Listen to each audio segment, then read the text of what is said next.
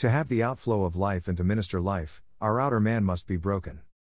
In order for us as believers in Christ to have the outflow of life, that is, for life to be released from our spirit, our outer man must be dealt with and broken. We are members of the body of Christ, and just as the members of our human body all function in their measure, so we need to function in our measure organically. Our service in the church life is not merely a matter of getting things done in the proper way but a matter of ministering life. Our concept regarding serving the Lord and serving in the church life needs to be changed. Our God is a wise God, and He does all things according to His economy. However, the main thing God does in His economy is to dispense Himself as life into all the believers in Christ so that He may grow in them, transform them, and glorify them with this life and in this life. Life is all we need. For life to be released, however, we need to exercise our spirit, for the divine life dwells, moves, and grows in our mingled spirit. The reality of the church life and the reality of our service in the church life is in the mingled spirit. If we do not exercise our spirit, we are not in the church life in an intrinsic way. On one hand, we have our individual experiences of Christ in a personal, intimate, and private way, for we and the Lord have a love relationship that we develop and go through. On the other hand, however, we live as members of the body of Christ, and as members, we have a function in the body. We need to minister life to the other members of the body.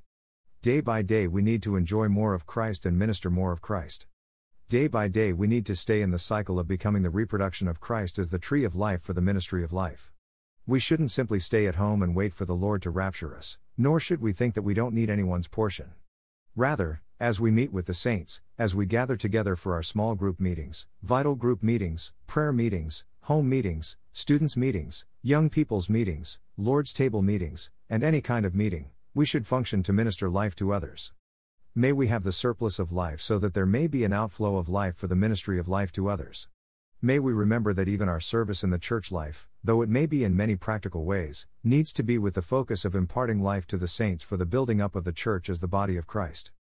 To minister life is to have the outflow of life, for our service is God's flowing out to supply others with the divine life. The Lord's greatest service to us was not only His death on the cross, it was His impartation of life, John 19:34. If He only died on the cross without imparting His life into us, we would have appreciated Him and loved Him, but we couldn't experience what He is. Our greatest service to others is not merely to sacrifice ourselves and visit them, shepherd them, or do things with and for them, it is to minister life to them. To minister life is to have the outflow of life. There must be an inflow of life, an infilling of life, so that there may be an outflow of life.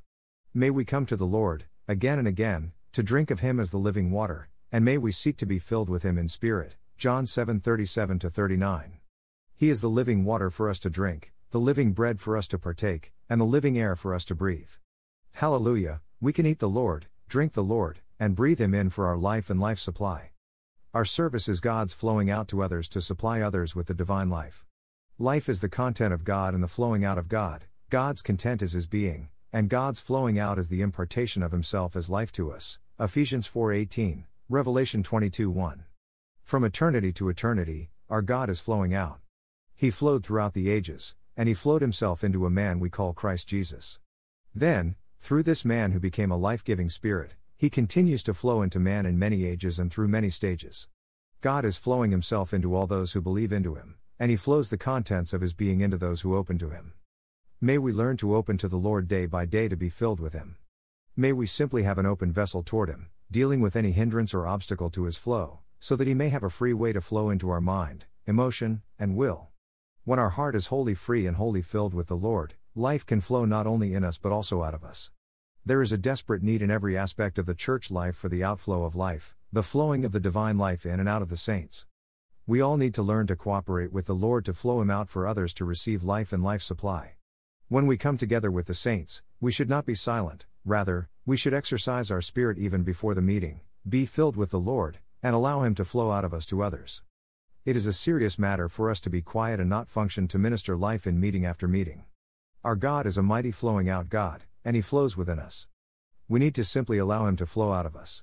He is imparting Himself into our being through our personal time with Him, and He intends to flow out the riches of His being through us. In the meetings with the saints, we not only worship God but also bring forth the riches of Christ to have an outflow of life. When there's a genuine outflow of life, when life can freely flow, the church as the body of Christ can be built up in life. May we no longer limit the Lord but allow Him to spread in our inner being, saturate us with all that He is, and flow out of us into others to supply life to them. Lord Jesus, we open to You. Fill us with Yourself. We open our entire being to You to have the inflow of life.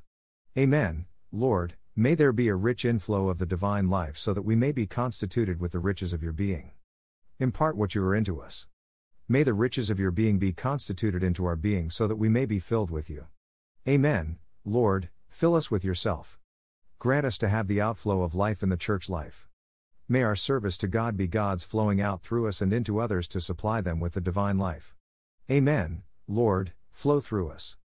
Flow as life into others for their supply. In order for life to be released from our spirit, our outer man must be dealt with and broken.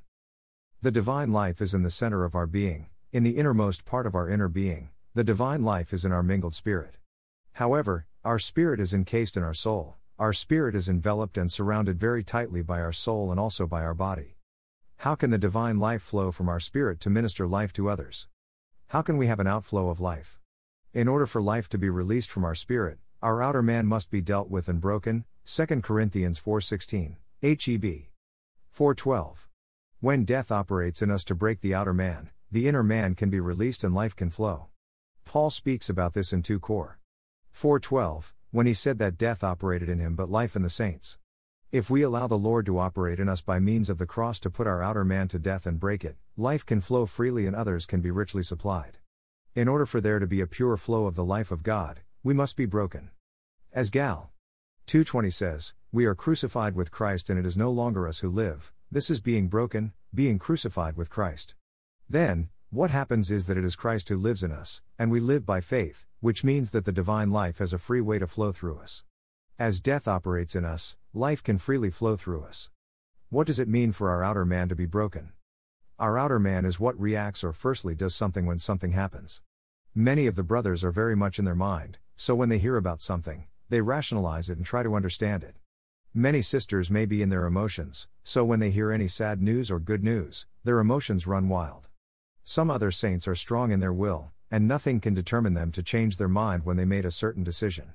When we say that our soul needs to be dealt with and broken, we don't mean that our mind, emotion, and will need to be broken. Rather, it means that the Lord in our spirit needs to spread into our mind, emotion, and will to the extent that the Spirit is the one who governs and controls our inner being.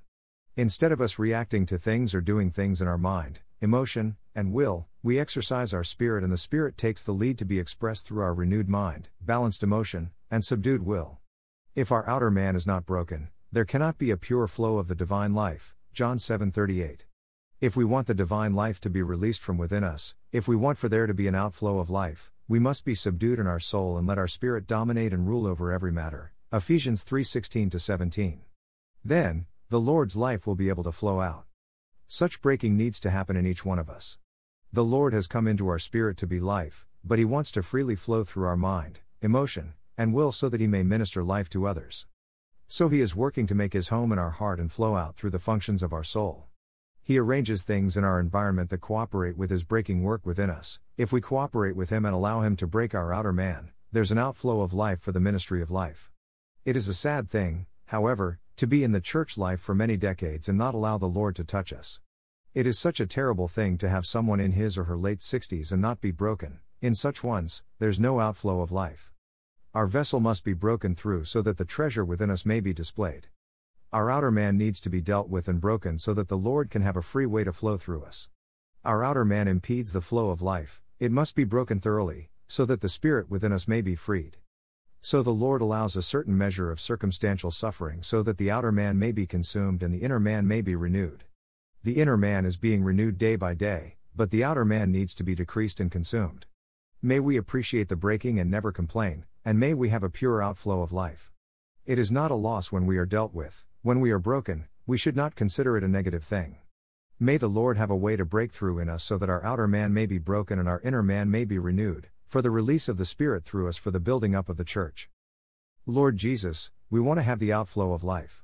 We open to You, dear Lord, and we allow You to work Yourself into us and to deal with anything that hinders the flow of life. Give us the experiences we need to have our outer man broken and dealt with. May there be a pure flow of life from our spirit. O Lord, may You operate in us and may we allow You to subdue our soul. Amen. Lord, we do not lose heart, though our outer man is decaying, for our inner man is being renewed day by day. Hallelujah, we are daily being delivered from the outer man and our spirit becomes the leading part of our being. Amen, Lord, make us willing to receive the breaking and never complain. May our spirit flow, oh, may it flow.